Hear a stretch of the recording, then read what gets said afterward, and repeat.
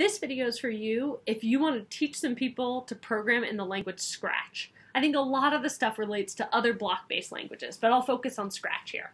Okay, number one, emphasize that Scratch is real coding. It's real computer science that they're learning. It's real programming that they're learning. It really looks like a game, and I find a lot of kids think that Scratch is just a game, but help them understand, no, what they're doing, it looks like a game. It's colorful. It's beautiful. But what they're doing is really the intellectual work that computer scientists and programmers do. Number two, have students read code aloud. This is just a common debugging strategy sort of in general of like going through some code line by line. It's helpful to do it in Scratch because the blocks have such descriptive words in them, and you can have students do that with a partner. So I'll read it to my partner and then they're going to either act it out physically or on paper. Okay. Number three, use implicit and explicit variables. Some studies have shown that not a lot of students use the explicit variable where they create a new variable on the Scratch projects that are shared. But actually, even if students aren't doing that, there's a lot of variables in Scratch, even just like the position and the rotation and the volume and the tempo. And so help students identify all of those are examples of variables, just variables that Scratch, the programming language, knew we'd want. And so later on, they're going to be creating their own, but they already have experience with variables. Number four, in debugging, I find it super helpful to have students add sound blocks or say blocks within their code. In other programming languages, it's common to do print statements so that your code prints things out when it gets to a particular part in the code, and you can translate that same strategy into Scratch.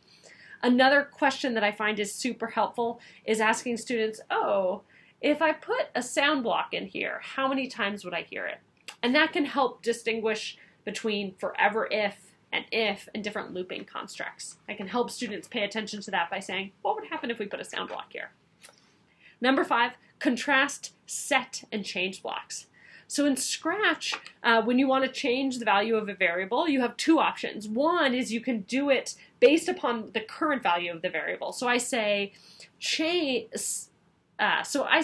set ignores the previous value and change modifies it. So it doesn't ignore it. And students will often in their program switch between those two and get those mistakes. So I think reinforcing that and asking students, oh, do you want a change here or a set here, can be super helpful.